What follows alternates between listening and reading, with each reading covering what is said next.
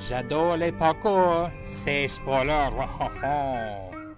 Wow. Oh, saucy. Google Translate. This is spoiler. Hey, 6 years of French and Google Translate. Bear with me tonight. This is Brett. He's hosting the episode tonight.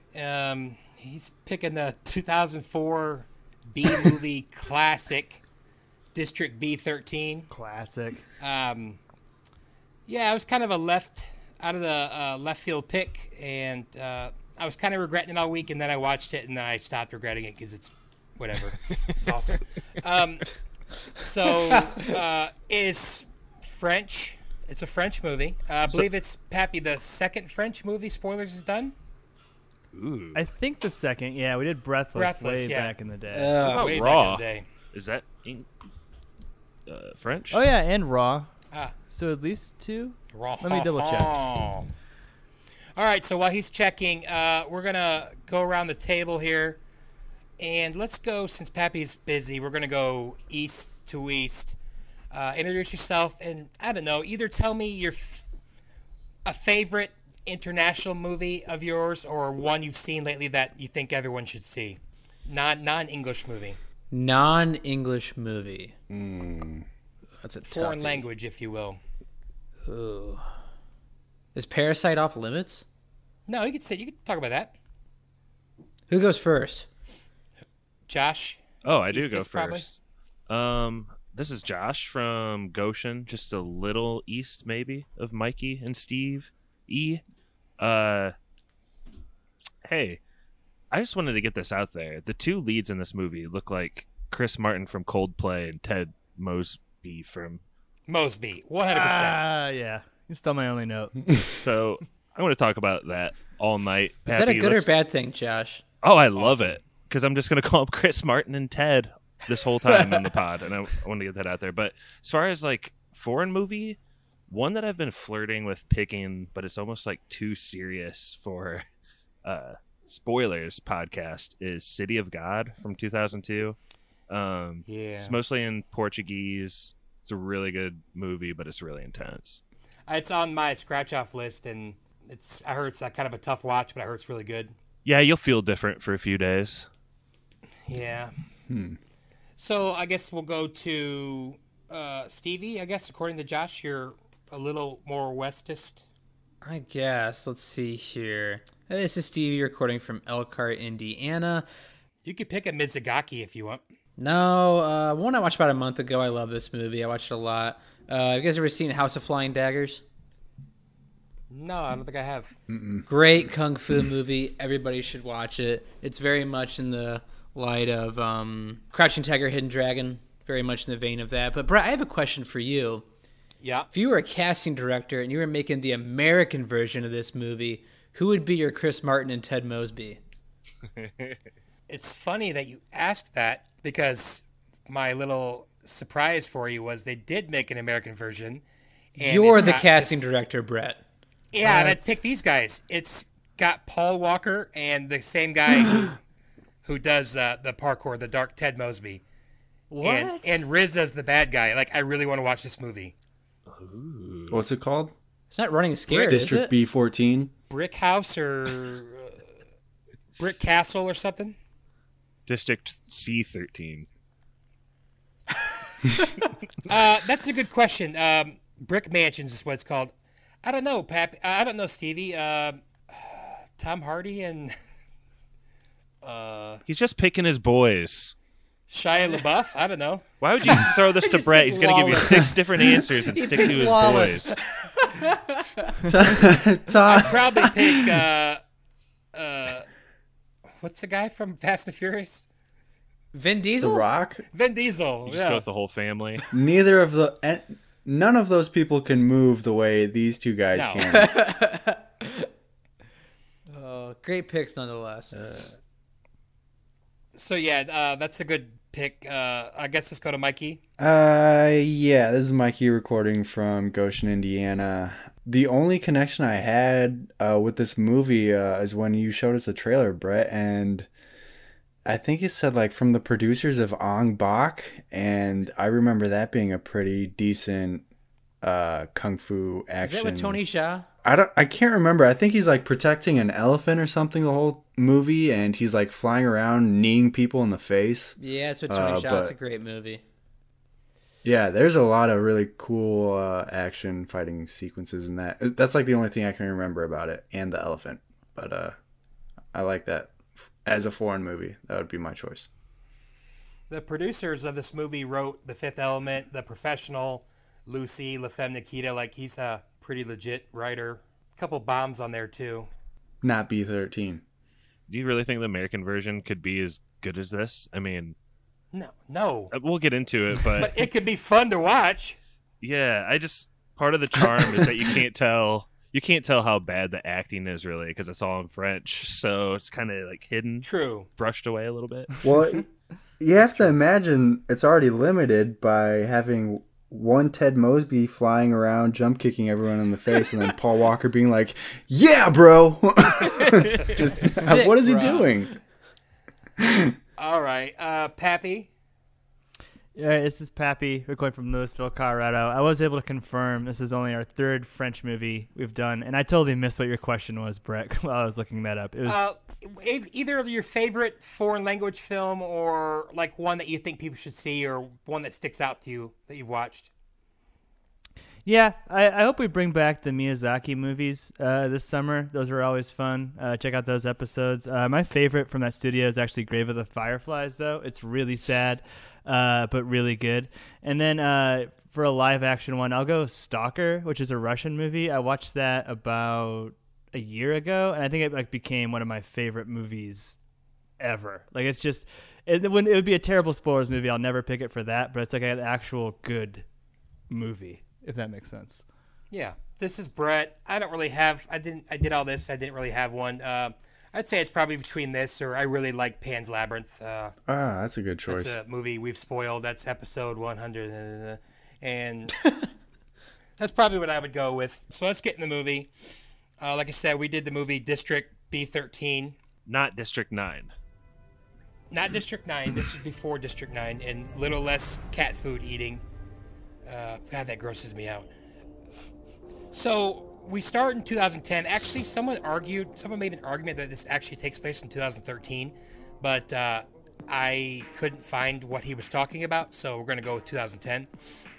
It's the future, air quotes, and they're in this really bad area called District B13. You kind of find out that in 2010, the government put a wall behind, kind of like the old ghettos in World War II in Poland and stuff like that, where they can't get out. They're stuck in there. They've kind of been abandoned by the government. You know, they can still run stuff, stores, get groceries. I don't know how they get food, but they're on quarantine. How that works. Okay, let's just put it out there. Mm-hmm. Yeah, this is a really timely pick, Brett. I didn't do it for that reason, but yeah, it is pretty timely. So you start out with, Stevie's in my opinion, our resident credits guy. I thought these credits were awesome. What did you think of the opening credits? It's a little corny, but I mean, I think it's cool at the same time. It kind of reminded me of a French guy watched Snatch for the first time and decided he was going to make his own movie. That's a good comparison. I feel like it was very Guy Ritchie-ish, but I enjoyed them nonetheless. Mm-hmm. I mean, it's a little hacky and it's a little corny. It's a B movie, though. You got to remember, it's a B movie. It kind of looked like remember the movie Man on Fire? I remember it. I haven't seen it. No. Well, the tint of all the credit looked exactly like a Tony Scott movie. Kind of just very rush, and also had that gradient kind of gray blue color to it. They start out with this guys. They're all heavily armed. There's guns everywhere. There's people out cooking sausages, the ugliest, grossest looking sausages I've ever seen. Spicy sausages. And meat sticks. Fast and Furious type car rolls up, and it's a guy who will become one of the main characters. His name's K2, and some of his cronies. Is that the legal weed substance that was out for a little while? K2, Smiley Dog. Mm-hmm. Yeah, it's I also have no idea what you're speaking about. I smoked a little K2 back in the day. Not ashamed to admit it. It didn't get you high, but you didn't feel normal. I'll put it that way. So that's what you're after, K2. But anyway, and while this is going on, you see someone up in his room, and he's Josh. What's he got in his room? What's he unloading? Okay, so Ted, is it Mosby or Mosley? Mosby. Mosby. M-O-S-B-Y. One of the worst TV characters of all time. I will fight you. Ted Mosby is in there with his shirt off in his bathroom, and at first I think you're supposed to think he's like tugging one out, you know, on the DL, but actually, camera pans down. I don't think that. I didn't think that either. No, it wasn't either. No, okay. Well, anyway, camera pans down, and actually he's tearing open these bags of what is presumably heroin or a really hard drug, and he's like, just like pouring it down the sink and rinsing it out. And this movie's full of like ticking clocks, but this first one is like the guys are going up the stairs and the elevator is kind of binging, bing, bing. And he's like got 50 bags to do, and he's only done like 3 or 4 so far. So he just starts pouring like chemicals all over him and smashing them all around. But generally, I feel like this isn't one of his best moves, Brett. Yeah, no, but I think he's not just, an entrepreneur. I'm guessing he's trying to clean up the city, I think. French Batman. I want to ask an early Stevie question if I could. Please do. What is the backstory to him ending up with all this coke? Like, I think it's kind of hinted at maybe later, but like when I first saw this like for the first time, not even 2 hours ago, and I thought like, oh, he's like some kind of superhero. He's like cleaning up the city, which doesn't seem to be true. But how do you think he ended up with those drugs? I think it's the way that, I mean, in my mind, he befriended a neighborhood boy probably 6 months before this went down. And eventually that neighborhood boy OD'd. And I think it broke him to the point where he had to steal all those drugs so no other neighborhood boys would OD. Yeah, like that. and That's that's my not bad backstory because to it. he brings it up later, a little bit later when he's His Robin died. he's kidnapping the big boss guy, and the deal he wants to make is that you don't deal drugs like 500 yards around his apartment, so he doesn't want it around his apartment, and that fits in nicely with what you guessed, Stevie. So I'd say it's pretty good. K2 finds his way. He gets through. He kills the henchman out front, and then that's when he goes up in the elevator. So yeah, they're there to get Lido, and they drag Ted Mosby, yeah. Again, I don't know if you guys knew this or not, but Ted Mosby, Lido, David Belle, he like actually literally invented parkour. Really? Yes. Is this like the guy that played he's- Darth Maul and invented his weird lightsaber style? No, this is way more legit than that. Why? More legit than Darth So- Maul? No, I mean, it's a real thing. No, Darth Maul's awesome. Don't get me wrong. I'm just saying this is like something that like is real life. That's Ray Park as Darth Maul. So I don't know the history of parkour. Was this like the movie that brought like parkour into the forefront, or? I would say so. They did some videos and they got kind of big. His dad inspired him. I think his dad did a bunch of weird movements, and he took that kind of style and made it into this, and like military and ballet and gymnastics and stuff, and that's what he invented parkour. And That's cool. This is kind of like, yeah. There were some videos. There was like a video they passed around, but this was like the big unveiling of it, and it took off really big. I think mid to late 2000s was pretty big. I was kind of wondering that, like, into Josh's point too, like, you can't really tell how good of an actor they are. I was watching this guy, like, do his flips and, like, kicking down doors and pull-ups. I'm like, he's way too good of an athlete to be a good actor. He must be, like, a really shitty French actor. No, they were both stunt people. It's kind of like one of those things where they put in their work and they meet somebody. And, I mean, the movie was written for these two people. I mean, we just got to say that you're not going to get an actor doing this stuff. These guys are running on walls and stuff. I mean, they're pretty athletic.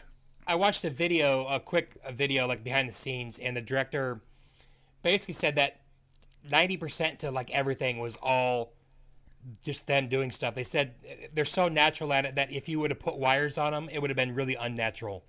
So, I mean, I'm sure they hurt themselves quite a bit doing it, but I actually read a rumor that thing where he went through the glass, that really tight glass on top of the door, that only took him 2 takes, which is freaking awesome.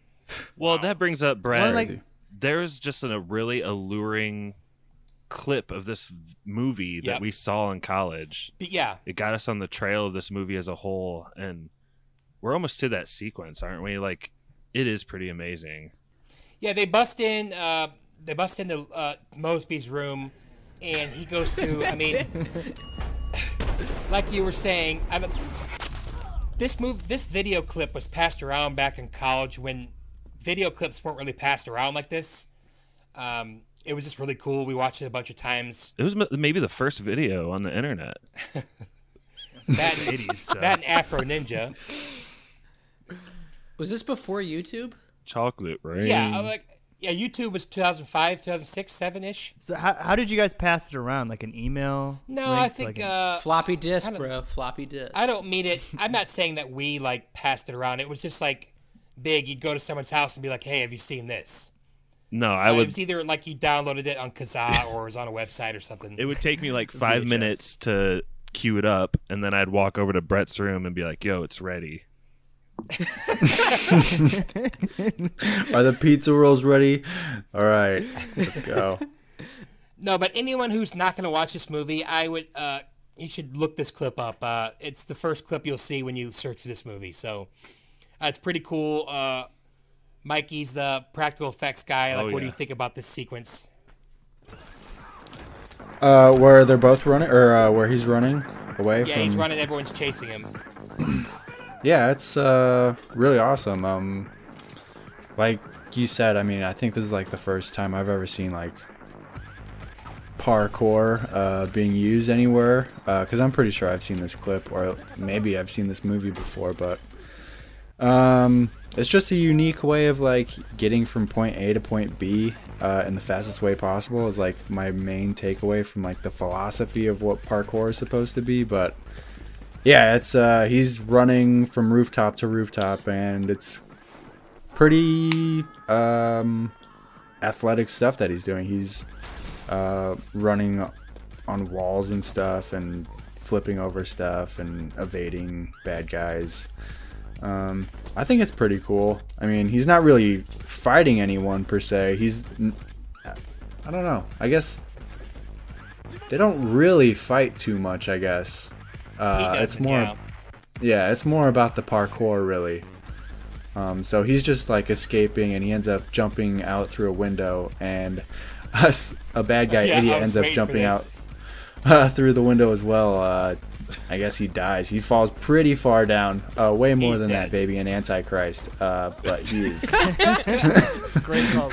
Oh, thanks for bringing that up. I again. do love how there's like a herd chasing him, and they kind of get thinned out throughout the chase. But I also like the way just that starts out. Like, it kind of goes against your expectations, subverts them, if you will, right away. Like, two guys are about to bash in the door, and right when they're about to, he bashes out of it the other way. I don't know. That just kind of took me off guard, and it was pretty cool to see. Yeah, because you're kind of wondering, like, how is he going to get out of this? There's so many people with guns, and they're about to bust the door, and then all of a sudden, yeah, that's really cool. I didn't really think about how cool that was. But, yeah, that's a classic where he jumps out and grabs the rope, and the other guy just follows him out there. Is that the guy in the Colts jersey? There was a Giants jersey. Oh, okay. Why are all the bad guys wearing jerseys? There's also a poster of Ben Wallace too. Oh yeah, that's in the bad guys like lair. I thought that was really weird. That's right. Yeah, the bad guys go back to the lair, and they're gonna talk to their boss, whose name is Taha, who's actually a co-writer on the script. And I actually really like him in this. I don't know if he's a good actor or not, but I thought he played really cool psycho. They tell Taha that Mosby got away, and he's like Scarfacing it the whole movie. He's just doing coke over and over and over. Every time you see him, he's just snorting coke. Is it coke? And it could be heroin. But I think the drugs he's cutting up is heroin, but I think he's snorting coke. I don't know. Maybe it's just because, maybe it's because you just see coke in so many movies, but Coke to me should be like really fine white, and I feel like what was on his desk or whatever it was kind of Was yellow. dirty brown. Yeah, I feel like B13 Coke. maybe it's like what Babby said. It's like bunk cocaine. Maybe it's not. They're in the bad part of Paris, so It's not the good stuff, man. maybe it's not the fine Al Pacino stuff we're used to seeing in the in the movies. It's got a little concrete mix in it. Just a little. Just got a little. Is he like known as the boss of B13? Like he's so big and rich, he's basically like in charge of everyone. He's bigger than U.S. Steel, Josh. Well, he's got people on his payroll. Like when they go into the grocery store in a little bit, they pretty much tell the armored guards, "We'll be right back." Yeah, he's got a whole army. Like, and they walk in with guns. He's got a whole army, Josh. What do you think? The army, the navy. He's got a whole. He's got a whole log cabin full of jack dudes in black tank tops ready to go for him at any and a time. bunch of weapons, apparently, And a just bunch of weapons and jerseys. weapons. He's got murals of himself spray painted on his walls. Did you guys see that? I don't know if I saw that or not. Oh, it's great. He's got a big red head. His like weird bald-shaped French head is like spray painted ginormously in the background of one of the walls in the garage. That's right on par with what he's like. So anyway, K2 has to tell Taha that Mosby got away, and Taha just pulls his gun out and starts shooting people until they give him an idea, and it gets to K2 and he gets an idea. That's a really memorable scene for me for some reason. Like, it's kind of what you always think a guy should do in the movies, just start blowing people away, and he just does it. It makes him think pretty well. But yeah, and K2 comes up with the idea of let's kidnap Mosby's sister, then he'll have to come out. So that's what they do. They try to kidnap, I don't remember her name. Lola? That sounds Lola. It's my dog's name. I noticed it. Yeah, Lola.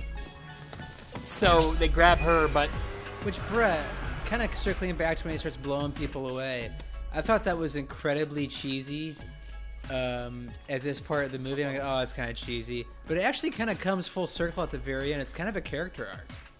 oh yeah, Like, it was actually kind of good writing. I'll give this movie credit.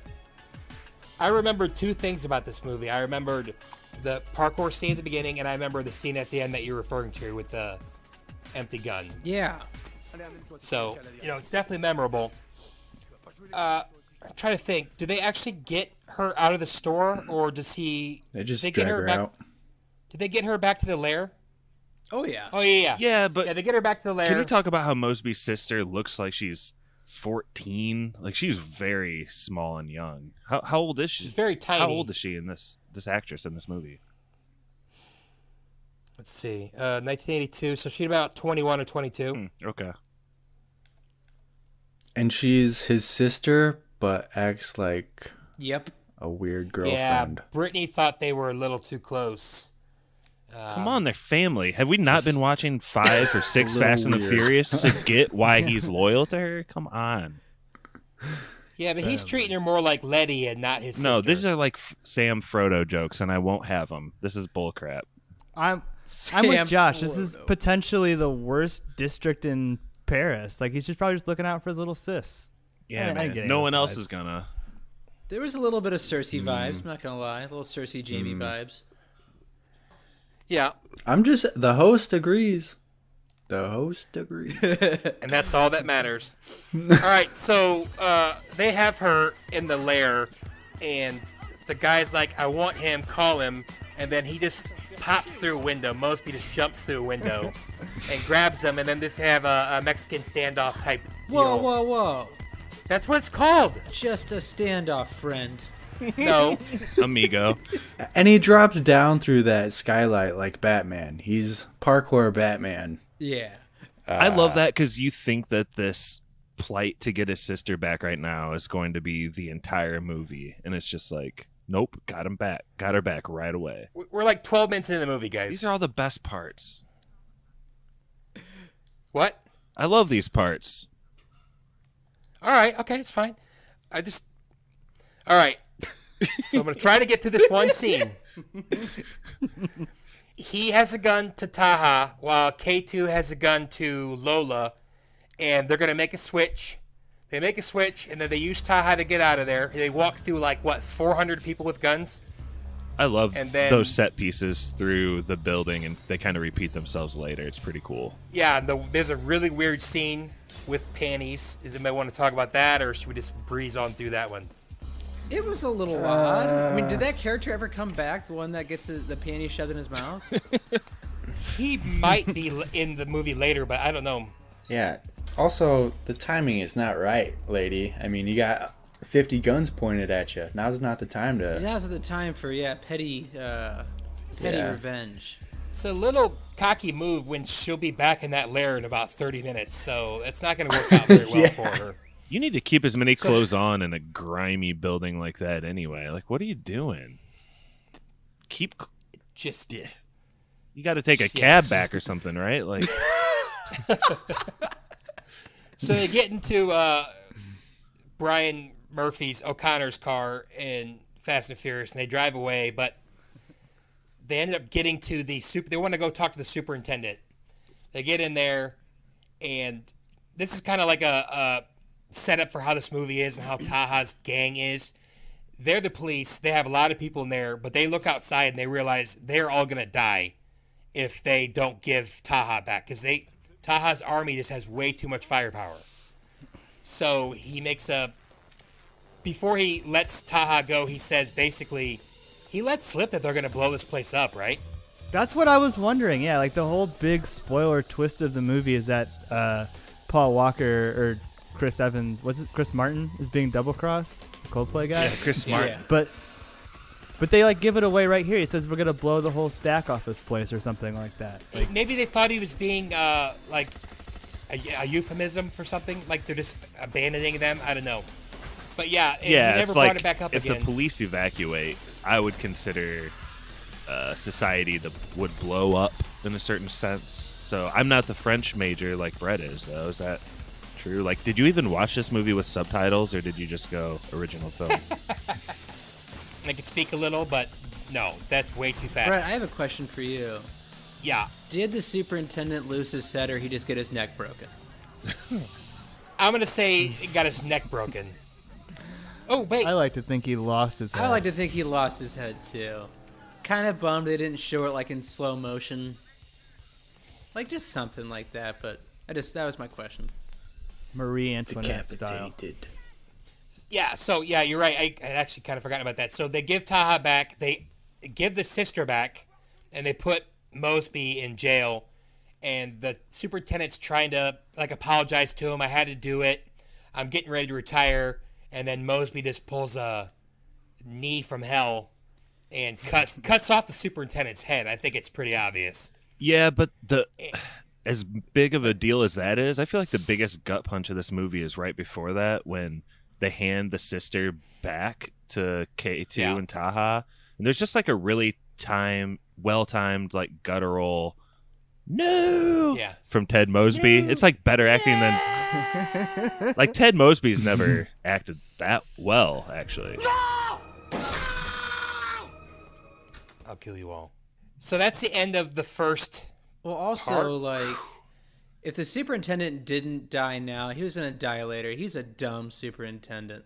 Like, why would you just tell the person who lost his sister it was either me or her? It was really, like, not a smart man. Plus, he gets really close to that cage. Yeah.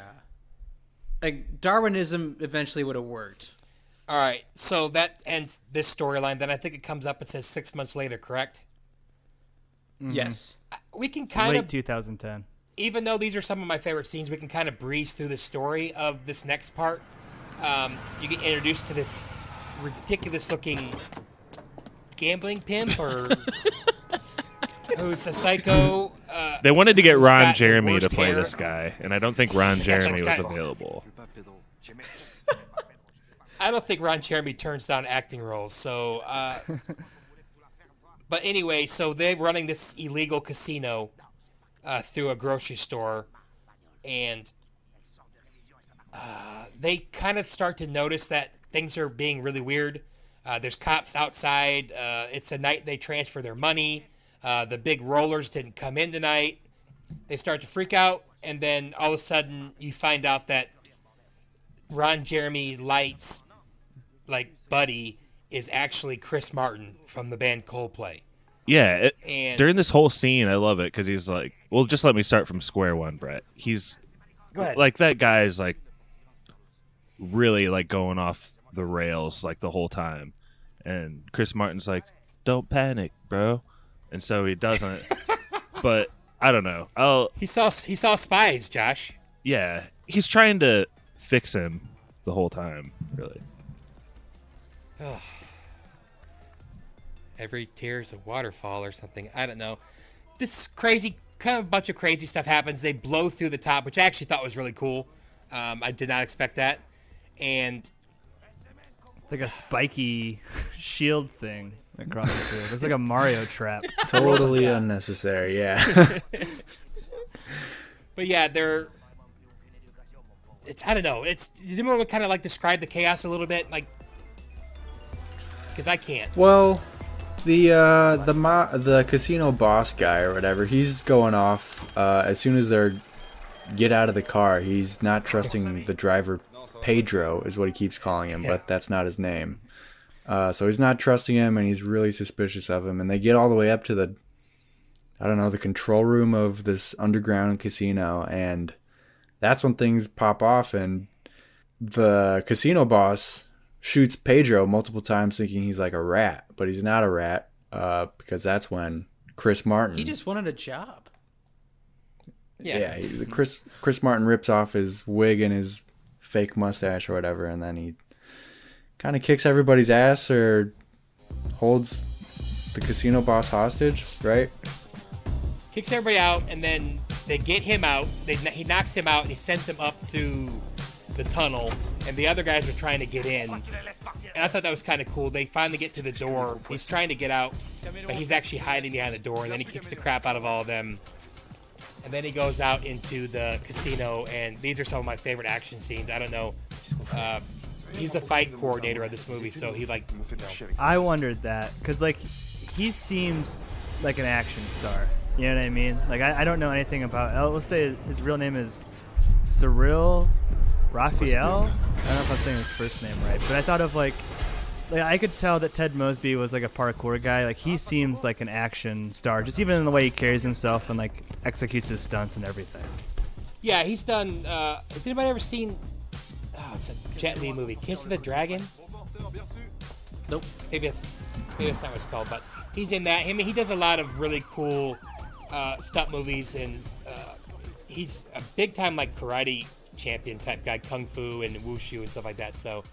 You're right. Yeah, he does parkour too. He's known for that, but he's definitely known more for stunts and martial arts, and he does the fight choreography and just stunt choreography. He's like a pretty big name in it. So, he kicks the crap out of these guys. I think it all looks really cool. He does a lot of jumping, farther jumping than I've seen in movies, and just really cool, but not like Crouching Tiger, Hidden Dragon, ridiculous. It's kind of a little more realistic. More like a rush of blood to the head.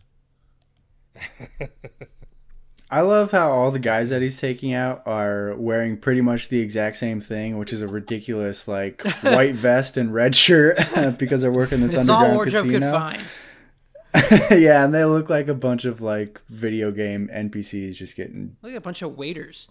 Yeah. They look so out of place.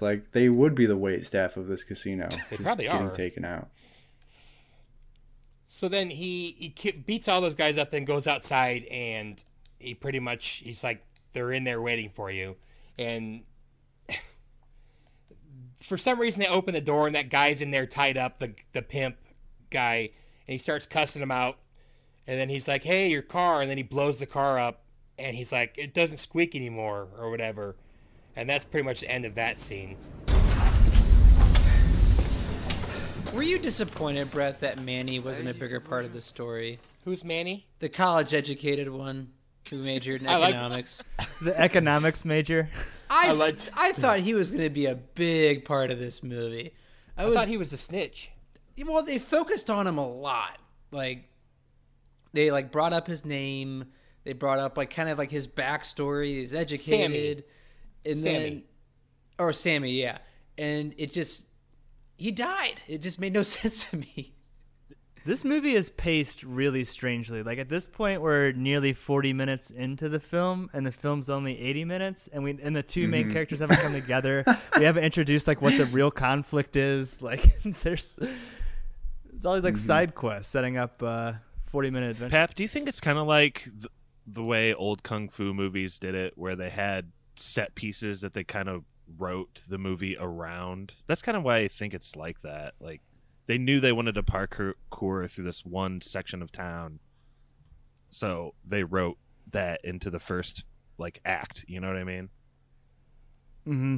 No, that's definitely what it feels like. I mean, there is this kind of like overtone of like classism and government bad Eat the kind of rich stuff, but it seems like at the heart of it, it's like, yeah, let's just find a reason to get from action scene to action scene to action scene, which is a very good thing, Brett. Not in a bad way at all. It's admirable. You get a little bit of the bourgeoisie and the conflict about 10 minutes later when they actually have a really cool conversation about why they're like the way they are. But I guess we'll get to that. Chris Martin finds out his next assignment is Taha has kidnapped and stolen a bomb and accidentally activated it.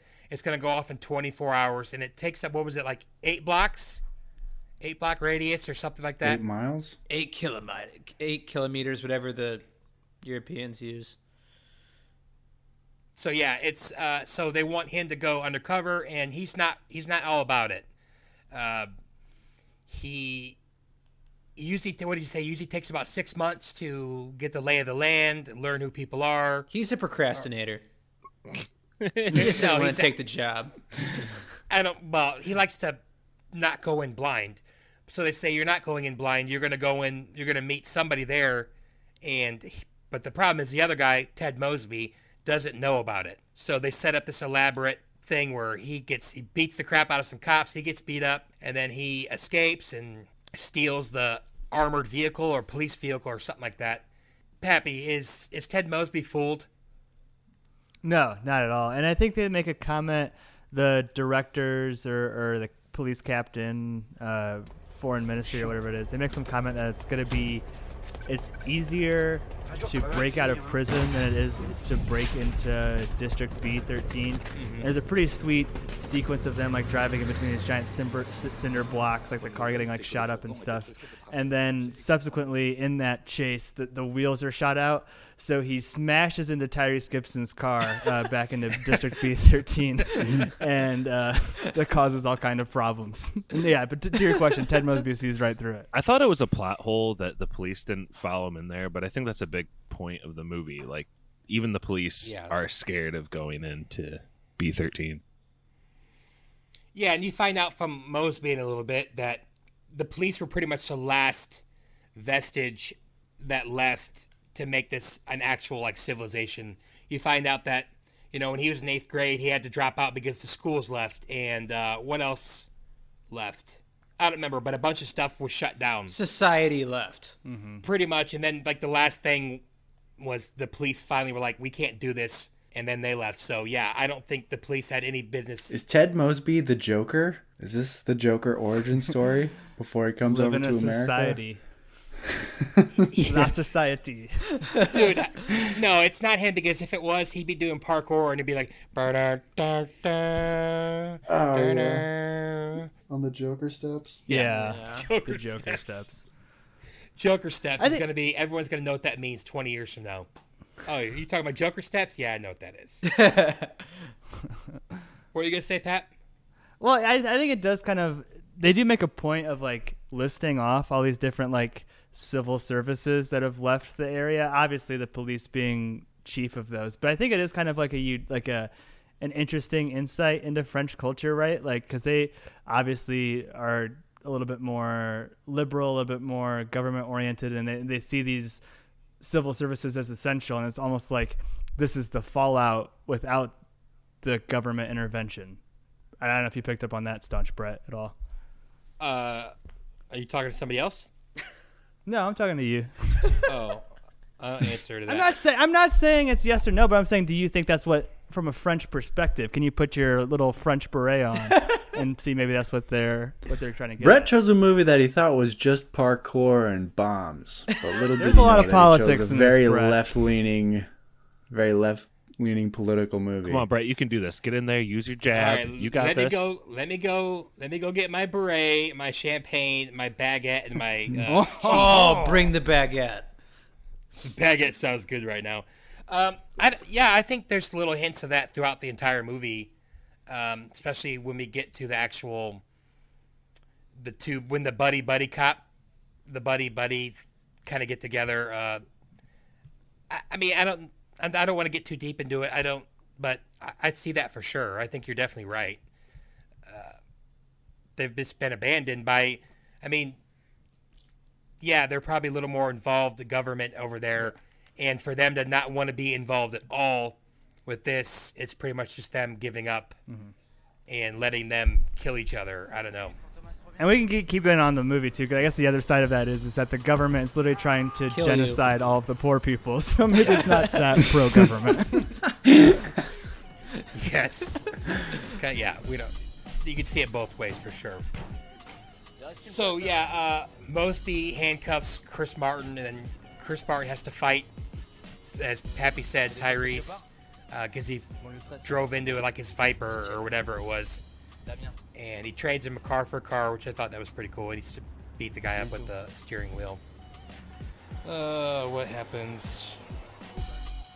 Oh yeah, Leto's up there kind of spying on Taha's lair, and Chris Martin sneaks up behind him, and you definitely see sparks between those two. That's another Coldplay joke. We're running out of those. Nah. No, we're not. Never?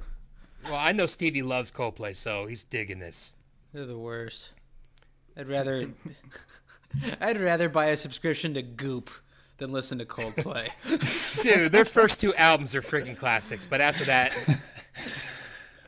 Anyway, so Leto is kind of spying on Taha to see what's going on, and the bald guy, Chris Martin, comes up and he's like, "Hey, man, what's up?" And then he handcuffs Leto, and then they kind of talk about a plan and how they're going to work together. Yeah, okay, so there's just basically a back-to-back sequence where one handcuffs the other, then the other one gets him back, and they're kind of like calling each other out, calling each other's bluff, because Mosby is like, "I'm in charge because it's my town," and Chris Martin is like, "I'm in charge because I'm a cop and I know what's right." Educated. So they got this back and forth going on, but basically they realize, like, right as K2 and the goons are coming up on them, that, like, if we work together, we might be able to get the sister and the bomb in one fell swoop. Yeah, and Chris Martin wants to go in all sneaky, but Mosby just picks up the phone and says, "I'm across the street. I'm with a cop." Mosby's strategy is negotiation. It's not even like they've sent in special forces at this point. Like, you would think they'd be past offering the terrorists money. Like, he's just like, "No, I got this. How much money you need?" Mosby's like, "Yeah, $2 million." Yeah, it wasn't. I don't think it was his best. Mosby's a criminal prisoner, and he's like speaking on behalf of the police. How many millions they're going to give this guy? So yeah, they get pretty much taken into Taha's office, and he's asking about the bomb. He wants the bomb back, and the guy's like, "Why would I give you that?" And they go through this really weird betting thing. I thought it was kind of funny. K2's like, $2 million? $4 million? Like, Bro, are you sad they didn't go into K2's backstory more? I liked K2, and it's even sadder that he died like right after this movie came out. Did So he really? sorry, guys. Yeah, How? Damn. he had a health problem, and he like died of a heart attack or something like that. Yeah, I could see that. But that's sad. But I did wish they kind of would have gotten to K2's backstory more, because he's probably one of the most likable characters by the end of the movie. Definitely. He's actually, yeah, I talk about that in my like review. He's obviously a bad guy, but he's got like a heart, and he's probably just made the best of the situation he's in. And then when he takes over, like immediately they stop being psychopaths. Like, they actually work with the people. He cares about his town. It might not be the smartest guy, but he's actually rational, and he doesn't just start shooting people for the heck of it. Did we ever mention that he has the symbols K2 shaved into the back of his head? No, but that's classic. It's more like carved into his skull, but yeah, it's back there. So they get to 20 million, and Chris Martin calls the government, and he's like, I need $20 million. And they're like, yeah, we don't have that budget. Think of something else. And they hung up on him. Red flag. He basically says, okay, they're transferring the money. So they take Chris Martin and Mosby into another room with the Ben Wallace poster. And Pappy, what's the plan that Mosby comes up with? So yeah, they're whispering, and the guy who's watching them has a really silly name. I think it's like Yo-Yo or something. He's supposed to be like guarding them, but the plan is to. I think it's like they're gonna tell them that they need to talk to the boss, and then like somehow they're gonna improvise, basically, and that's pretty much it. Am I missing anything? Yeah, They do 2 sweet backflips in parallel. I think is the main point of it, which is awesome. They Synchronized. Mosby had mentioned earlier in the movie that he had a secret way in and out of there, or at least out of there, that he dug with his teeth. And yeah, they do the flip, which is the main, like Pappy said, it's the main reason they did that. They didn't even care if they lived; they just wanted to do that flip. It's orgasmic. It is. So this is probably the grossest part of the movie. They jump through the toilet, and I don't know if you saw what they landed on, but did anybody see what? Mattress? It's just a lot of poop. Andy Dufresne. Which it reminds me of a scene in Schindler's List, but this way not as gross. So they get out. Do they get out? Well, it kind of cuts to the downfall of Taha, and one thing I don't really get here is that because they gave the police like the actual wire number, the police use that to drain all of the accounts. I'm guessing they hacked into it. Which, is that just the police like trying to get money? But anyway, the police like drain all of Taha's accounts. So he like also has already spent all of the bullets in his gun. And so he's like completely out of power. He's lost the respect of his men because he's just an asshole drug addict all the time. And who can't pay him. And so K2 speaks with his actions and turns around and lets his thugs do the deed. Yeah. I just thought the scene was so awesome. I just read this book called The Dictator's Handbook, and it's a long roundabout way to get to basically like the people who are like in power, and like lists a bunch of like gangsters or dictators, but like basically they're only as strong as the money is strong. And the second he doesn't have the money to pay off like the essentials, the people with the guns in his troop, it's over. They just turn on fire, and there's a new boss in town. I just thought that was so smart and cool. Yeah, no, and that's like Stevie mentioned earlier. He gets up, clicks on the gun. The gun's obviously empty, and then he kind of realizes it's over for him. It's a great return to his character. He doesn't plead or beg. They all put the guns up, and he takes his finger and like does, like he's shooting an imaginary gun, and goes out like a boss, pretty much. Well, he did just put his face in a giant pile of heroin. Oh yeah, he probably wasn't feeling anything. Flowing in his veins. He does not go out like a boss. He goes out like a psychopath out of touch with reality. True. Also, when they kidnapped the sister 6 months earlier, they pretty much turned her into a drug-fueled. I mean, she's just a junkie, and they chain up and they drag her around like a dog. So that's one of the reasons why. That's the main reason Mosby is going to help Chris Martin. They finally get away, and they meet up with K2, who, like we mentioned earlier, he's rational. He really wants this bomb gone. So they let him go. They let the 2 guys go try to get the bomb, and they're going. Stevie, when they're about to the roof, who did they meet up with? The Yeti? The Yeti, who's the biggest man I've ever seen in my entire life. Which is kind of shocking, because, I mean... Okay, so the way I see District B13, like, are they going through hunger at all? Like, are they going through hardships at all? Or does this, like, Taha's gang just control everything? Stevie, there's no farms in District B13. Like, they're straight up Like, how eating. like, what's the food supply? It's here? just- I'm so They're confused, brushing their 'cause- teeth with Bud Light. It's all roller food from They had a 7-Eleven. grocery They store. have, yeah, Mikey's right. They have a grocery store. I'm guessing they just pay, like the grocery store people pay the police or whatever for them to come in. They can't leave, but the people can deliver them food. I mean, they have an economy. Because the Yeti is not missing any meals. No. Like, and it's not like this man's like muscular by any means. He's just fat. Like, so it just tells me And like tall. he has a very unhealthy diet, and I'm just questioning, where is he getting all this sustenance?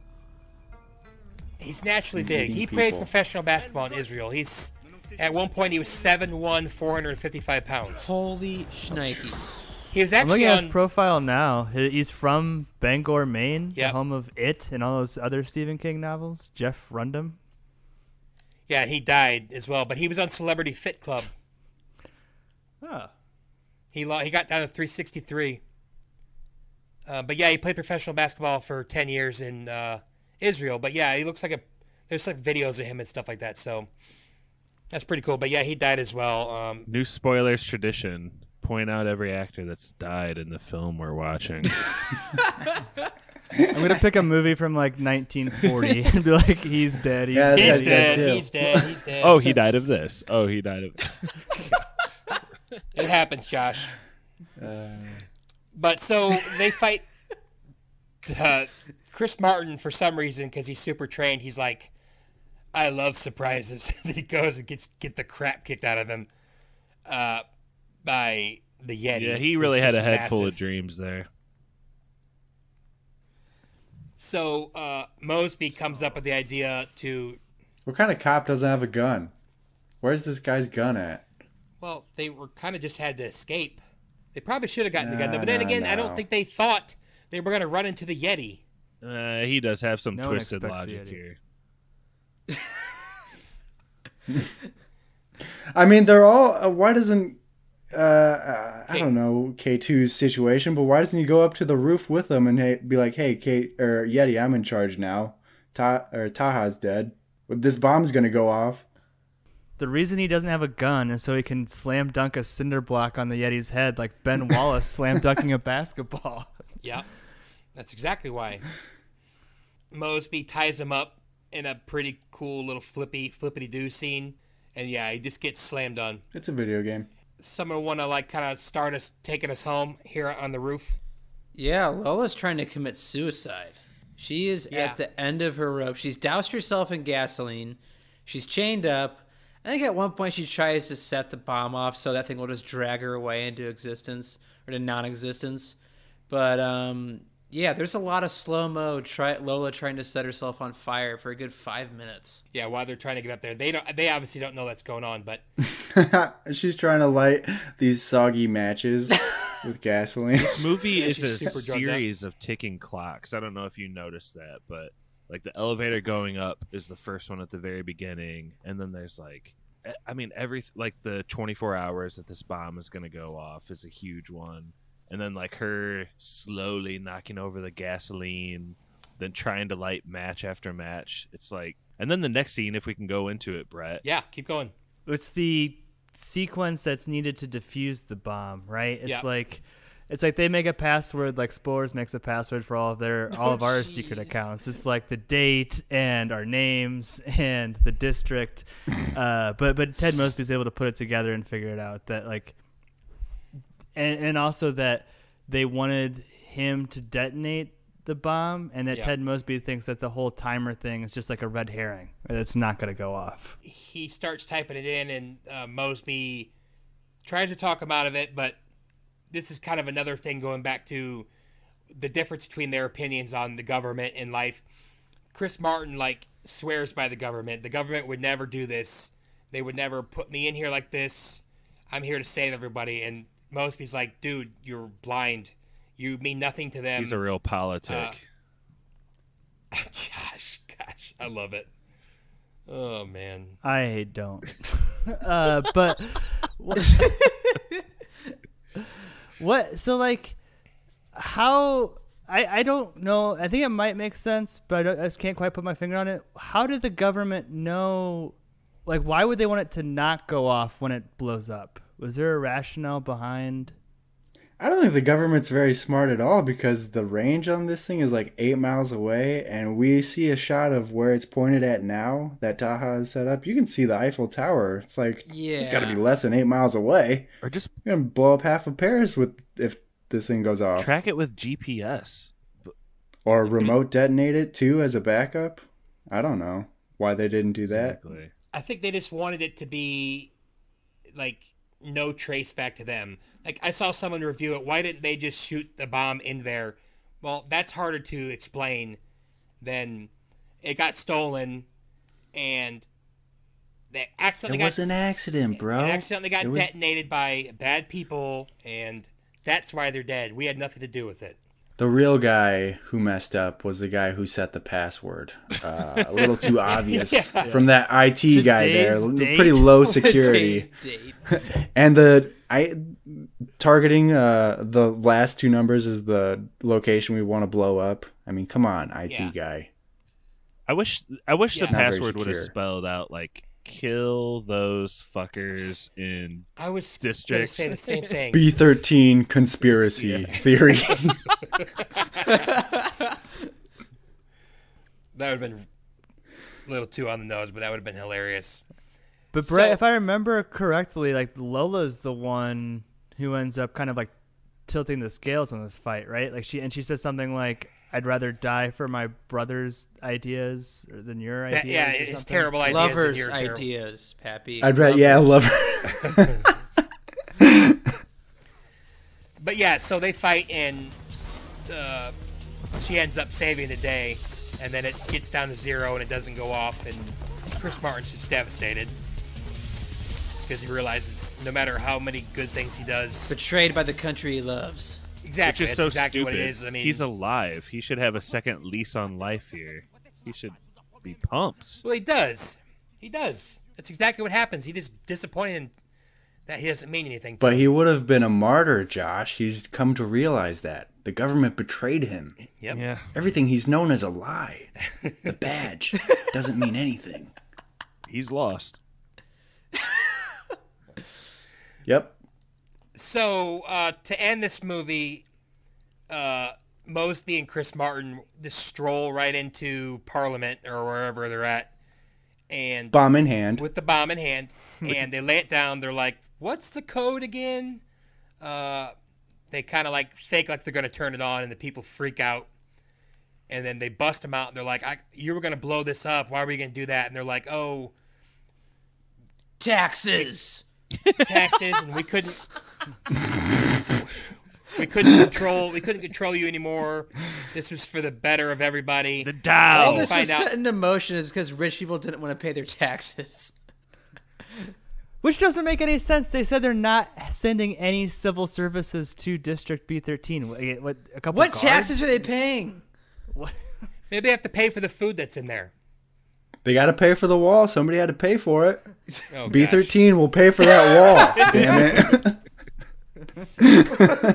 Can I have another note on this last scene? When they walk in there with the bomb, like having worked in production for my whole career, like they're carrying the bomb in a flat out lens case. That's what that is. And maybe they carry nuclear warheads and something similar, but that is like the quintessential It's just a lens Pelican case.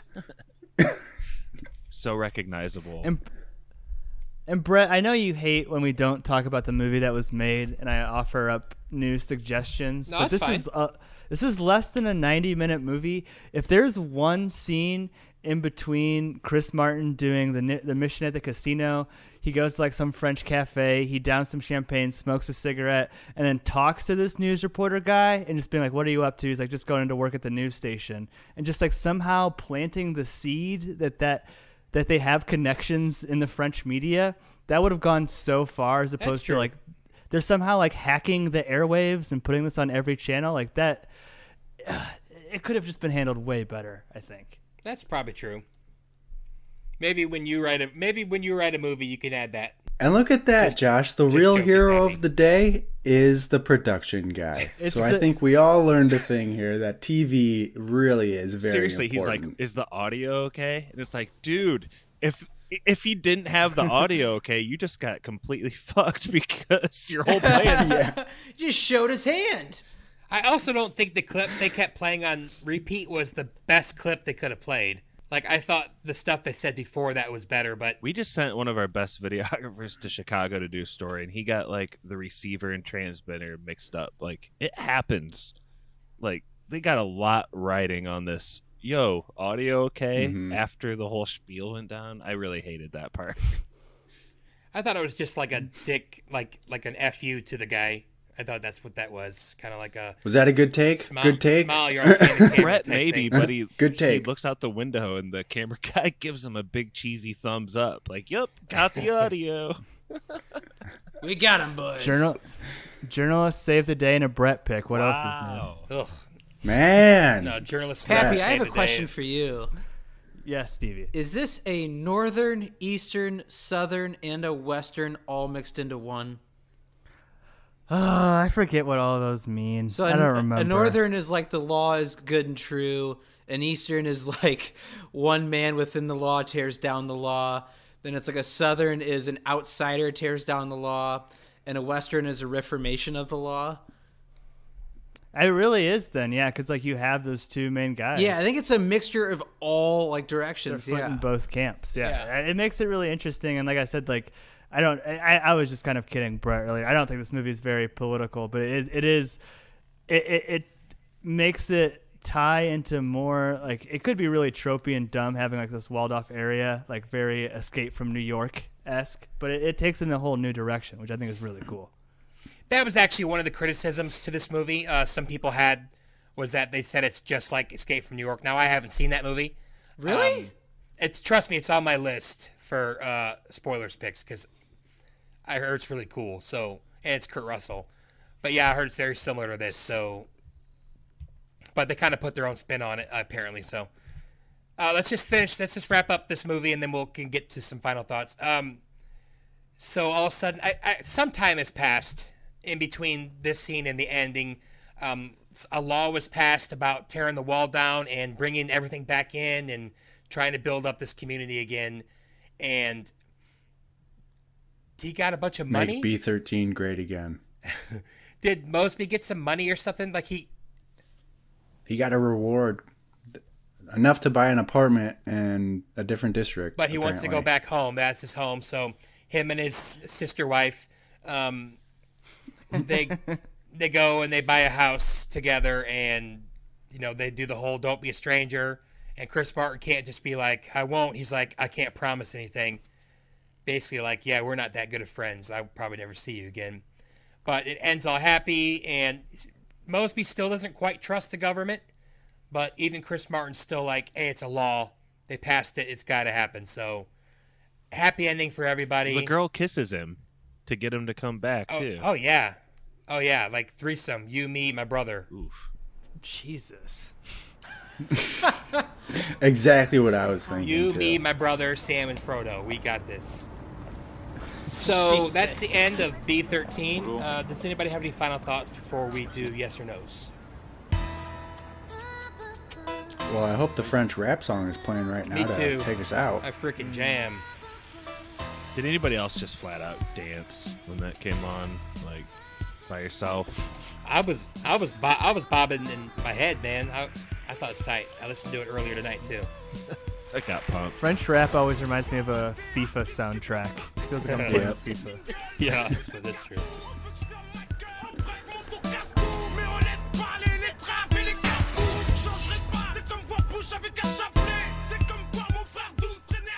Let's start with Pappy. Yeah, Brett, I know that you got some shit last week when you picked this, and in between, in the spoiler, man, you tossed out a couple different ideas, and I actually am really, really glad that you picked this. It's going to be a hard yes for me. It's a dumb action movie, to be sure, but it's a really cool dumb action movie. I wish it was more cinematic.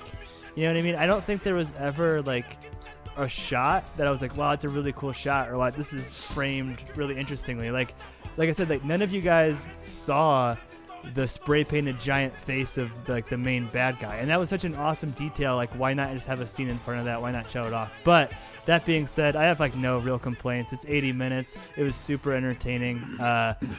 My fiance dipped out right away, which is funny. Brett, I talked to you about it. You said, yeah, Brittany wasn't into it at all either. So I wonder if it's just like for a certain demographic, but I'm right in that demographic. So hard yes for me. Sweet. Mikey?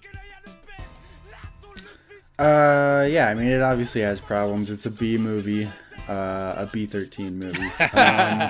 Yes. I mean, I'm surprised you guys thought it wasn't political. It's obviously political. It's obviously pointing in a socialist direction or whatever is what the main characters are wanting, but I don't think they got there on purpose. I think it was more like, all right, we got this bomb. Why do we have this bomb, and what are they demanding from it? And it's like, oh, they're demanding money. Well, we can't have that. Well, why? Because the government didn't pay their taxes, or B13 isn't paying their taxes or whatever. It's like, I think they just kept writing, and it ended up being like, oh, I guess they just want socialism in B13 or whatever, and they accidentally got to that point. Universal basic income.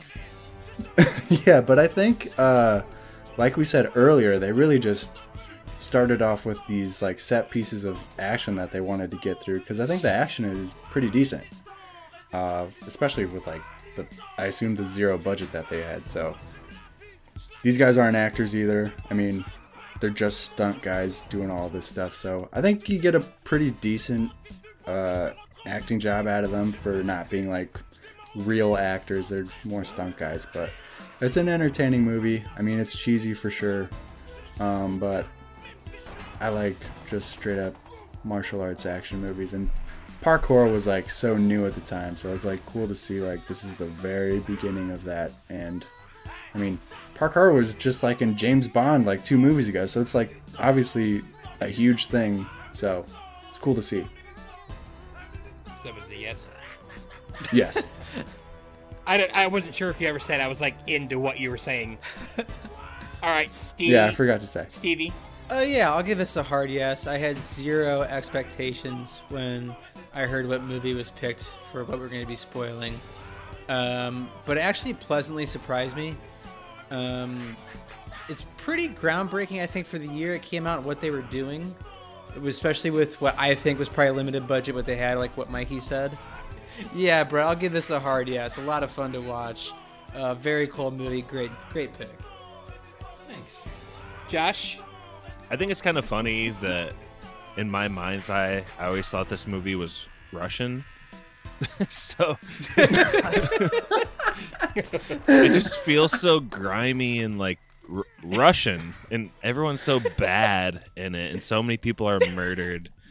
It really takes place in an alien almost sort of terrain that you're on in this District B13, and that's not just to reference District 9 or whatever. Like, it's just such a grimy world. I don't think the cinematography, like Pap says, is very good, but I think maybe something with the color treatment and just like the mood of the movie is kind of consistent and just in that grimy feel, and it puts you in that place. I love K2. He starts out just cold-hearted murderer. He's basically like Samuel Jackson, almost. Like, Samuel Jackson drinks a Sprite and then blows away people. K2 bites a spicy boy and blows away some people. but by the end, you like want to see his shaved head a lot and hear him talk and stuff. He's hilarious. And ultimately, like, we've been doing a lot of Fast and Furious, and it's kind of like that, but it's in French, so the bad acting doesn't come through as much, like I said earlier in the pod. So, huge yes. Huge walk down memory lane, Brett. Thanks a lot for picking it. Yeah. You're welcome. Yeah, as I was walking in here earlier to get set up for this pod, I thought to myself, the first time I saw this movie with Josh, probably about 12 years ago, I really liked it. When I watched it last night, I loved it.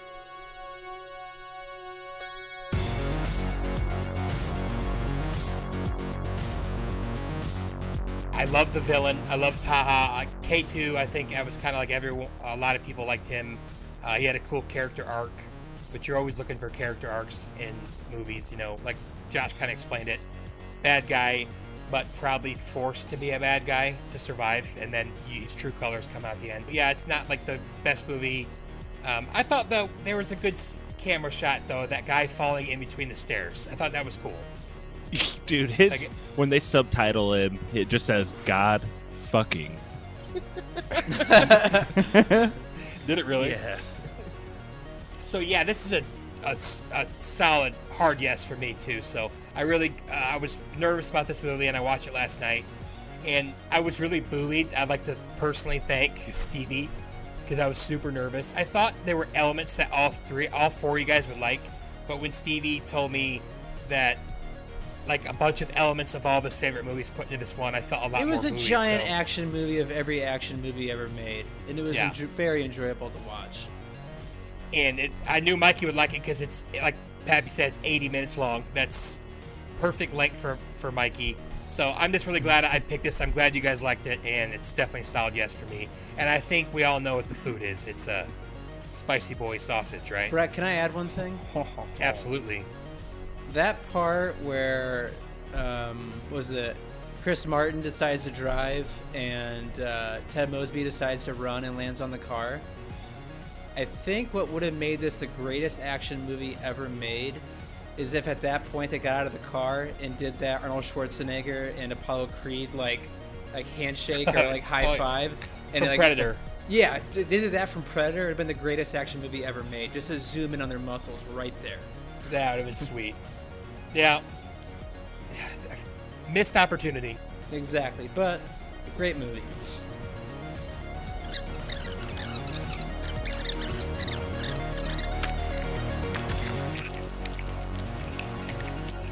You have a movie, Pat?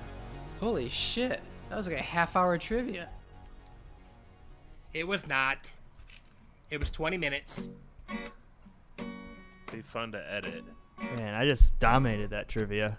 Woo, I'm good. Uh-huh. You got a movie, Pat? Yep. Mikey made that trivia fun, though. I laughed my ass off. Yeah, he always does. All right. Yeah, I had a blast. Yeah, all right. We're back with Trivia Master Mikey, and Pappy's going to tell us our next movie.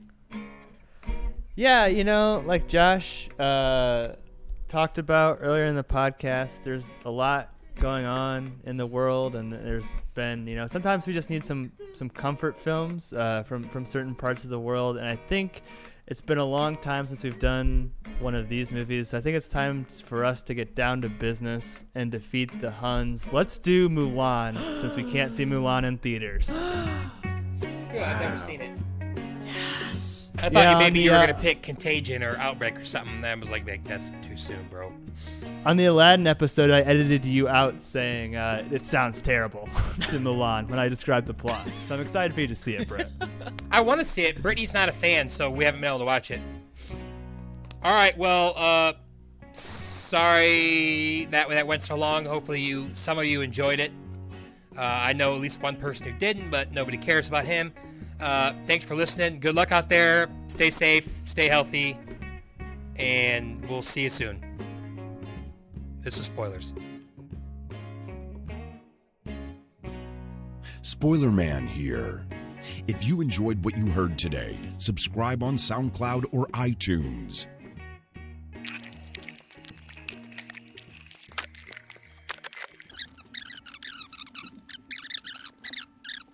The rules of this game is I have 32 quotes. We went a little long, so maybe I could shorten it, but hopefully it'll go fast. I'm going to give quotes in order to people, and you're going to look through this list of characters on here. These are all famous French fictional characters.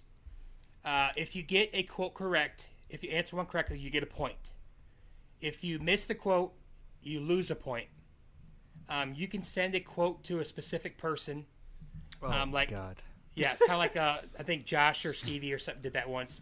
If they get it right, they get a point and you lose 2 points.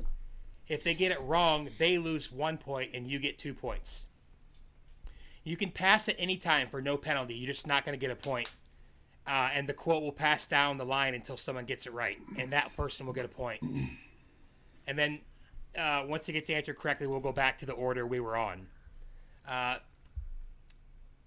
There are 32 quotes, and there are 38 possible guesses, so there are like 6 decoy dummy names.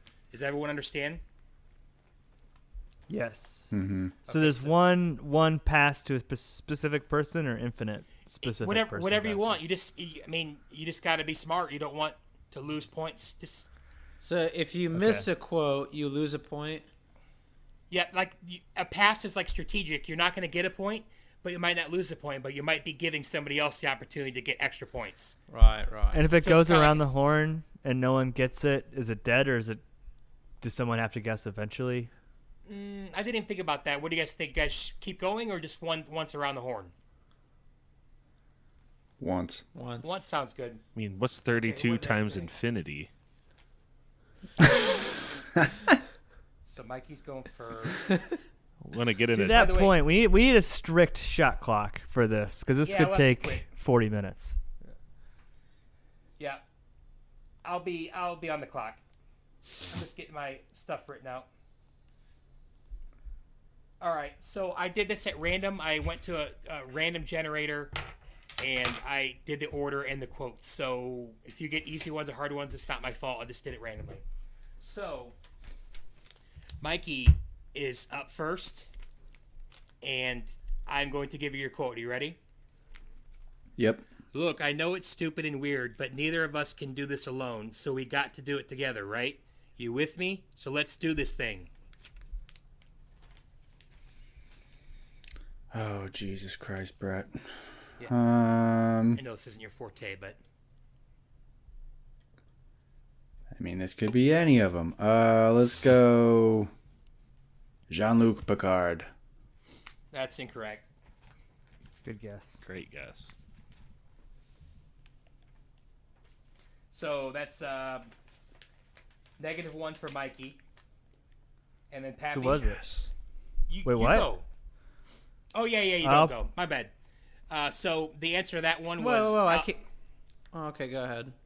Do you want to do that? Do you want to do steals? No, that'll That take could way take too a while. long. Okay, that was Alfredo Linguini. Does anybody know what that's from? Yes, it's from Ratatouille. Yep.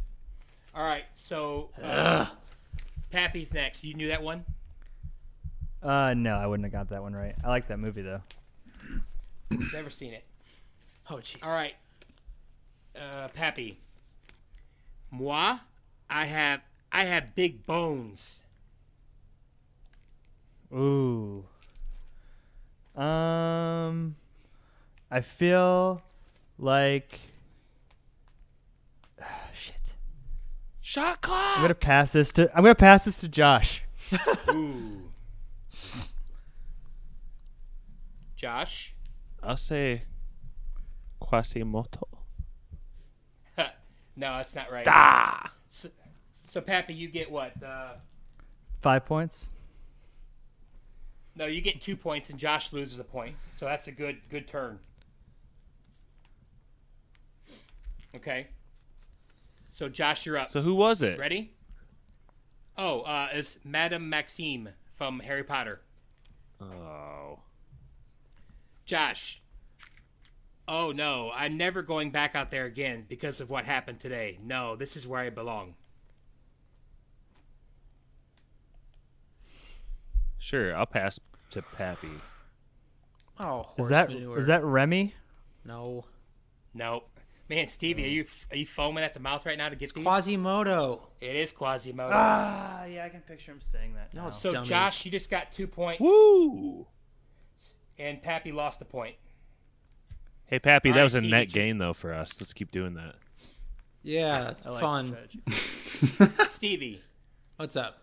Well, it's my favorite. Far off places, daring sword fights, magic spells, a prince in disguise. Read that again. Well, it's my favorite. Far off places, daring sword fights, magic spells, a prince in disguise. There's so many characters on here. I can't remember which one that is. Shot clock. Hold 5. on. I'll say I'll say Gaston. Incorrect. All right. That was Belle. Oh my god, so close. It was close. All right, so that's a -1. Mikey, you're up. You ready? Yep. Yes. When she comes in, give her a dashing, debonair smile. Come, show me the smile. I'll pass this to Josh.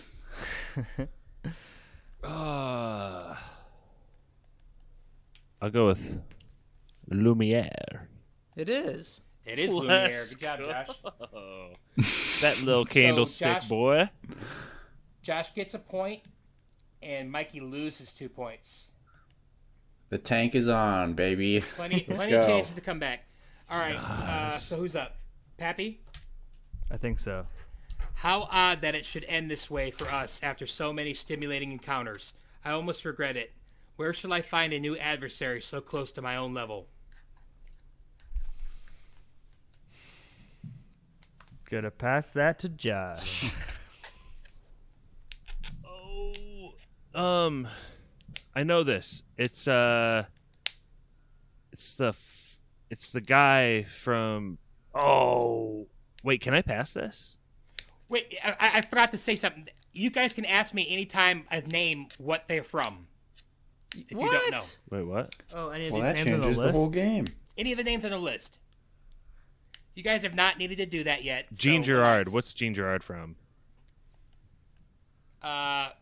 Ricky Bobby. Ginger. 5, Can't be right. 4. I know. I thought his name was 2. Jean. It is. I know who this is, but I don't know his name. I'll just pass to Stevie, I guess. What? Was this a double pass? Is that On allowed? you can't double pass. No double passes. Josh, answer. Which is the guy from Then what's Princess the point Bride? of passing. Can you just tell me that? There is nobody from Princess Bride on Oh. here. I pass then. All right. I just pass in No. general. All right, so Pappy gets 2 points there, and Josh loses a point. Oh, Josh, Why Yeah, didn't you okay. Can I guess? just guess then? I'll say Remy. incorrect. Okay. It was Renee been livid. Renee Belloc from Raiders of the Lost Ark. Belloc. we Belle. did that movie. All right. I used to wish so. By the way, I hope you guys are like process of eliminating it and stuff. Nope. Nope. I used to wish so hard for my parents to be alive again, but you can't make something happen just by wishing for it. That's super sad. Yeah. Who's that to? That's to Josh. That's gonna float on over to Mikey.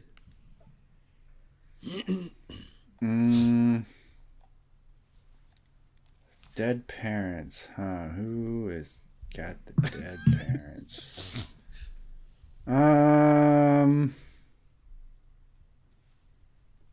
gonna guess that I don't know any of these characters. Let's go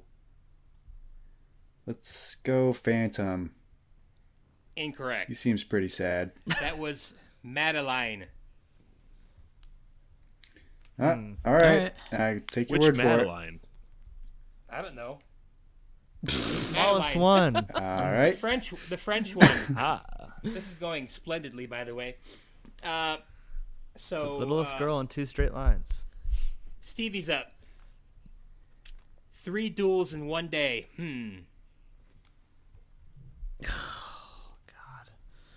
Let's You go guys should with be process.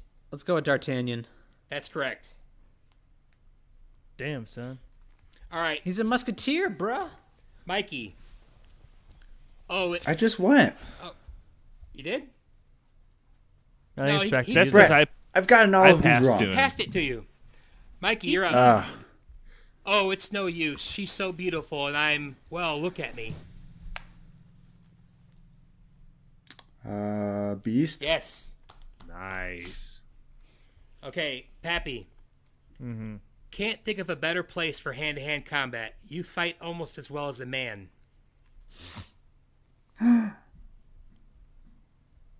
Sexist. Oh man. Gotta pass that to Josh.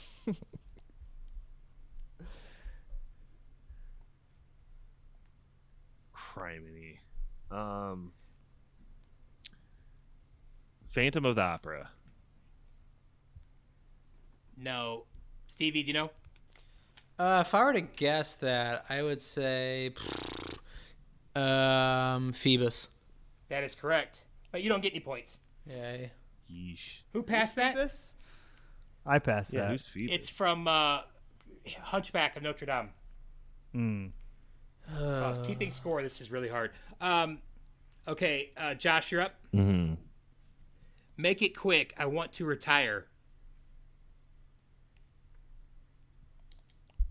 Story of my life. Glass Joe. Yeah. That is correct. Hell yeah. Let's go. He's from Stevie. Punch Out. Yep. Clean, cleanerific, cleanerino, close to godliness. I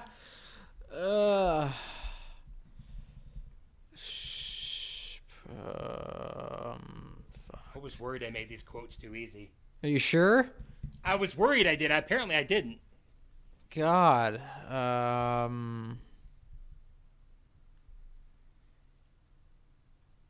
Clean. I have Clean. You pass it? no. Hey, actually, I'll pass that to Josh. What the hell? Say it again, Brett. Clean, cleanerific, cleanerino, close to godliness. Cinderella. Nope. That's what I was gonna say. That is Remy. Oh. What's Remy from? Ratatouille. Ratatouille. Oh, okay. After 3 rounds, Mikey -3, Pappy 4, Josh 4, Stevie 2. Oh, Pap. You wily All right. SOB. Mikey, for justice, for Paris, and for her own salvation, it is my sacred duty to send this unholy demon back where she belongs.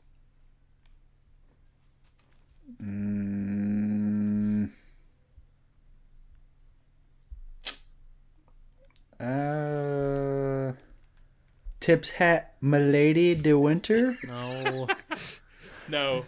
It's Judge Frollo. Yep. Man, you know Hunchback pretty well, don't you? Well, it's kind of annoying me that I can't steal any of these. I'd be winning. All right, Pappy. Yeah. Who was that? Claude, it's a bad guy from Hunchback of Notre Dame. Yeah, what's his name though? Claude Frollo. Okay. Frollo. Ms. O'Malley, you could have lost your life. Duchess? I knew you'd know that, yep. Woo. Josh. Mm-hmm.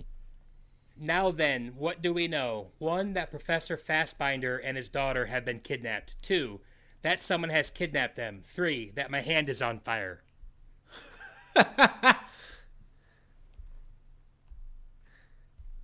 Say that one more time for the people in back. Now then, what do we know? 1, that Professor Fastbinder and his daughter have been kidnapped. 2, that someone has kidnapped them. 3, that my hand is on fire! Is it Inspector Jacques Clouseau? Yes. Yes. Stevie. What's up? And you will starve again unless you learn the meaning of the law. Ugh. And you will starve again unless you know the meaning of the law.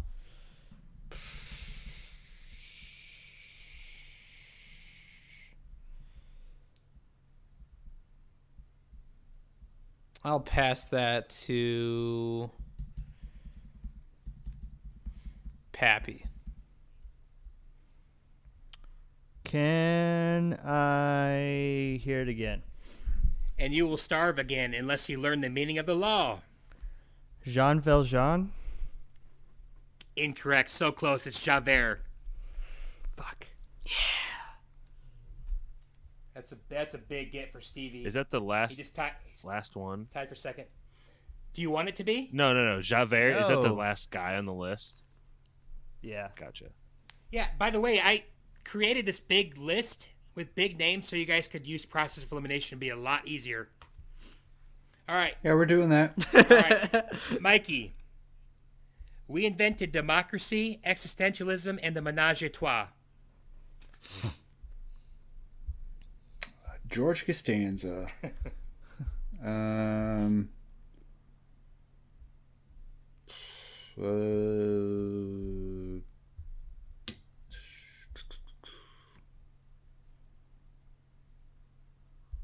Jean Girard. That's correct. With really fluffy pancakes. Nice. Pappy. Yo. Bill, don't look at me. I'm idiot. I'm gonna pass that to Josh. I think that might be from Phantom of the Opera. Say a guess. What? Incorrect. That is That's a good guess though. That's Fleur Delacour from Harry Potter. Really? Josh. What happened to her? Why did she say that? Because she's the seven Harry. She turns into Harry at the seventh book to try to cause a diversion. It's really annoying. She's the prettiest person in the book, and it's like, ew, look at me. Yeah. I look like All right. Harry. Oh. Ooh. He's poor. Dang it. Josh, you're up. Yeah. This sash was a gift to me from the Queen of America.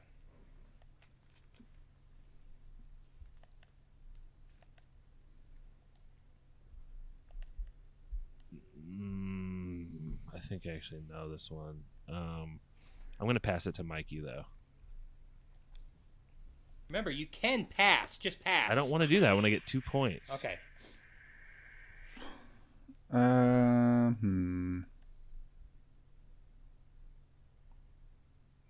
The Queen of America.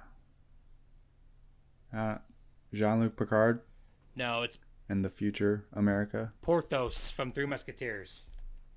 Did not know that. Nope. Can we get a score update? Yeah, after this next one. Okay. Stevie. Oh, gosh. Because, Marcel, my sweet, we're going to make a film.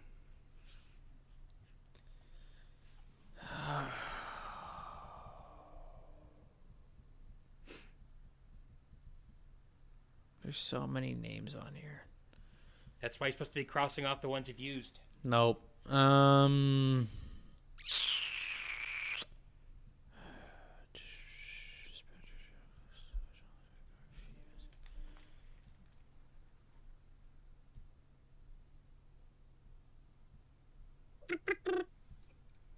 Five. No Four. idea. I'll say, Pass it to me. I'll pass that to Josh. I don't even remember what it said anymore. Because, Marcel, my sweet, we're going to make a film. Shoshana. Yes. Yeah. Stevie's like second favorite movie ever. I thought he was going to get it. What movie? It's Inglourious Bastards. Shoshana!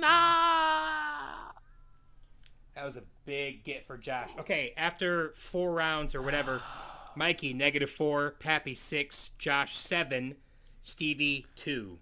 Is this the last Do we want round? Josh to win? Okay, Mikey, you need to come back here. Just kill me.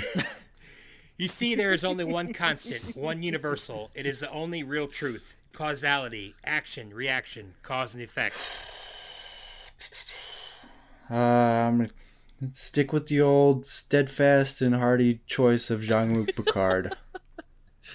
From here on out, that's my answer until we just get through this.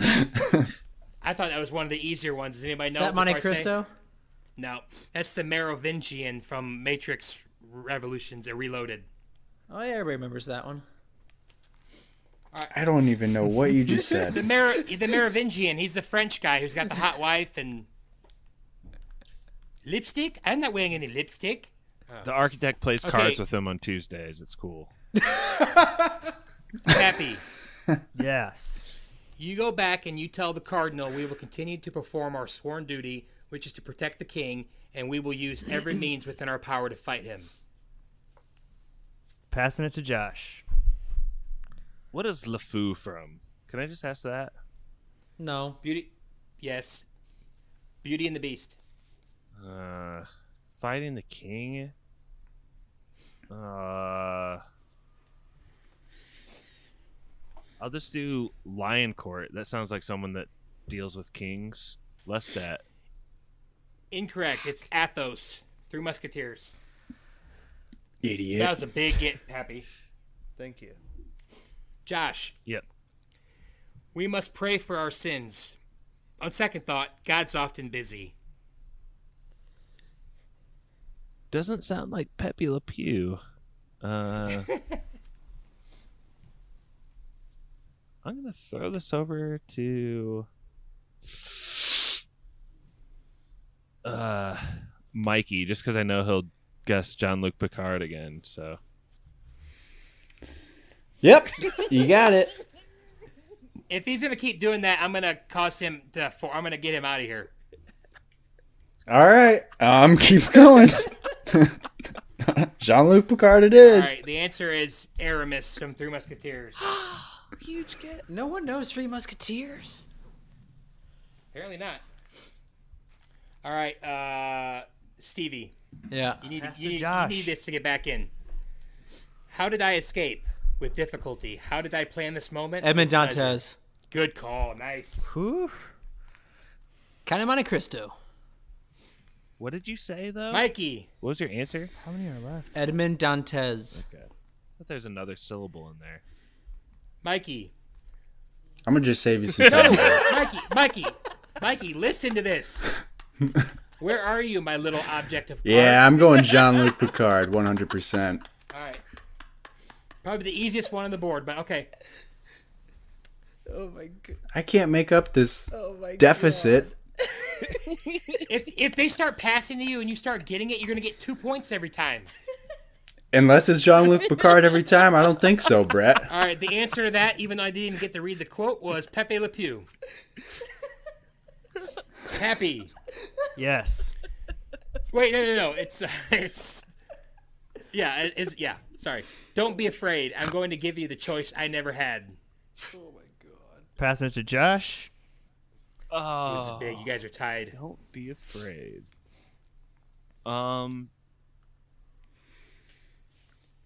What's Anton Ego from? He is the Ratatouille. yeah, he's a critic from Ratatouille, I think. That doesn't sound right. I'll go with John Valjean. I don't know. No, Jean Valjean. that is Lestat de Lioncourt, Interview with the Vampire. Tom Cruise. Cruise Man. Pappy, that was huge. I know. Josh. Yeah. This is beautiful. Oh, if I could do this, you wouldn't find me dancing in the street for coins.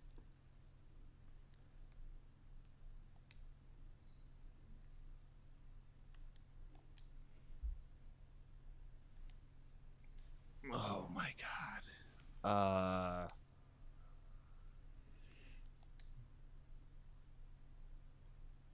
Esmeralda. That's correct. Nice. Poor Stevie hasn't gotten a single hunchback He's too one. smart. Can't pass to him. Stevie, Yeah. you are wrong and always have been wrong. I'm a man no worse than any man.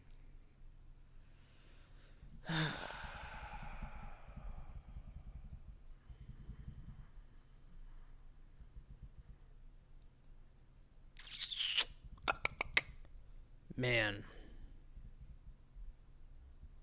I think we've already done all these.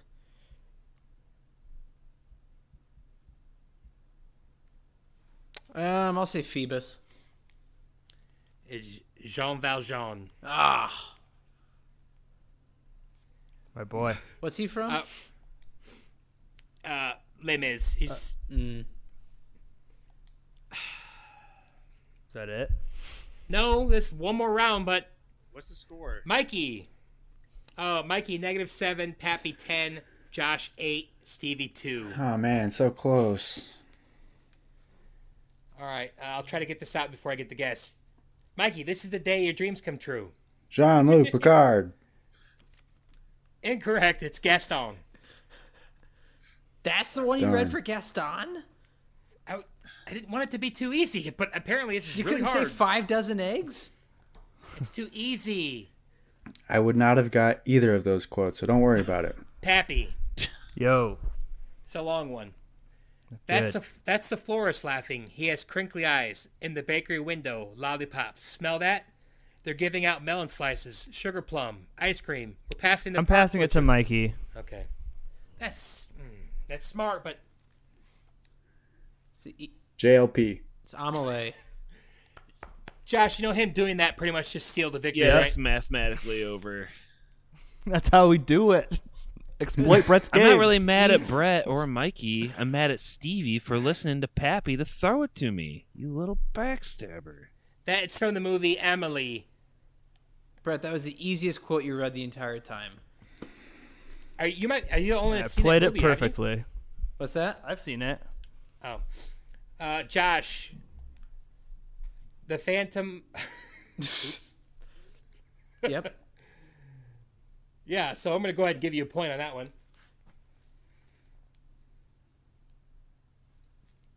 Actually, I'll switch it up. Ready? Josh, I'm sorry. It is possible to commit no mistakes and still lose. That is not a weakness. That is life. Aren't we done? What's going on here? If he passes it and gets it, and then Stevie decides he wants to pass it to Josh and Josh gets it, it's a tie. Oh my god. I'm not that nice. I'll pass it to Pappy. You guys, I got video games to play. All right, we're done. Let's wrap this up. It's over. I don't even think. Pass it to Mikey, Josh. It's mathematically over. Passed it to Pappy. All right, it's over. Josh? I wanted to pass it to Josh- Pappy. Josh is. Oh, that's smart. It's over, though. Sorry. Yeah, Okay. good trivia. What- Cream what- rises to the top. What was my last question, Brett? Well, it was going to be the one I just said for Josh, but I blew that one. I was hoping he'd pass to Mikey because it's Jean-Luc Picard. Backstabber. The Didn't other Josh one would've win? been- No, Pappy won. Oh, cool. Sorry, everybody. My trivia. I'll just do yes or no next time. 50-50. Thank you. That was Spoilers.